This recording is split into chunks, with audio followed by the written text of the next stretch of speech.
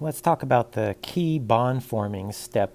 Part 3 is the diazo dye formation for making methyl orange. So aniline, remember, has this structure here. It's benzene with an NH2 attached to it. So that's aniline. So this is NN dimethyl aniline. The capital N and the capital N denote where those methyl groups are attached. And we'll learn about the naming of amines later.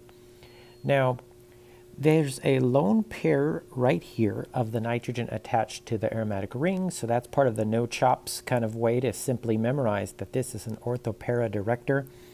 Here's the ortho, and here's the para. Because of sterics, we're going to have a little bit much greater preferential attack at the para carbon. So that's what we're going to show in the step here, okay? So we're going to do electrophilic aromatic substitution at the para position, okay?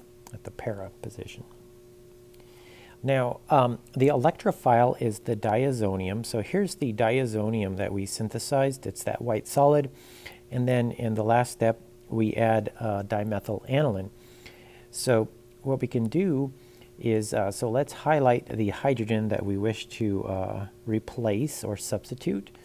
And let's go ahead and show these bonding electrons, this pi bond, attacking this electrophile. So it's a pretty fancy electrophile, and it takes a while to draw this, but the electrophilic aromatic substitution is always going to be involve a first step attacking an electrophile.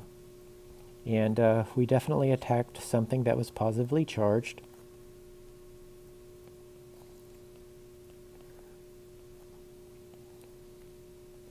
And so it takes a while to draw all these in, doesn't it? So we'll leave those pi bonds the same.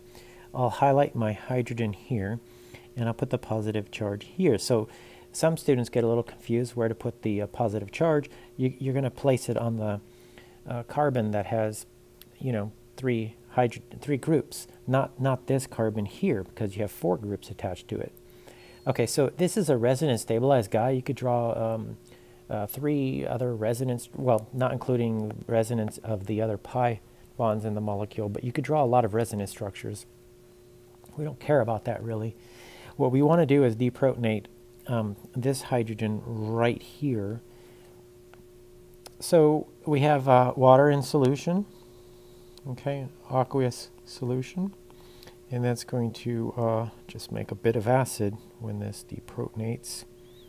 And that reaction right there will give you methyl orange, okay? Let's pick a nice orange color for that, and let's draw methyl orange.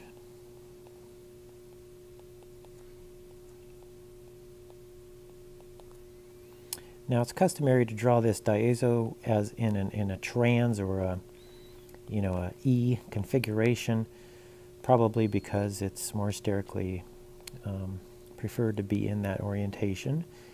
And so that guy right there is methyl orange. Okay, these are your 2 methyl groups that came from the dimethyl aniline. Okay, so this guy right here is methyl orange. Okay, so if you think backwards through the retrosynthesis, this is the key bond that you're forming. Okay, so this part comes from the diazonium, and this part right here comes from something that's highly activated. For example, a phenol or an aniline or any other things. So these are how all the dyes are generally made.